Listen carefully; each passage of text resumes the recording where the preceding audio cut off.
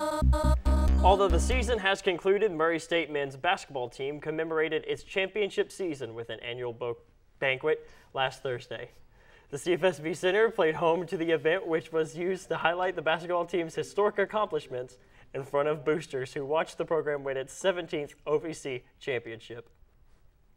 Before we walked over there at that nice DoubleTree in Evansville, I gave each player and coach a coin as we were going to play the semifinal game. On one side of the coin, it said, "Seize the moment," and on the other side of the coin, it said, "Leave a legacy." And I think it's a great tribute to these players that they certainly, all season long, seized the moment, and we all know they definitely left their legacy on Murray State basketball. The team handed out awards to honor the best and brightest from last season.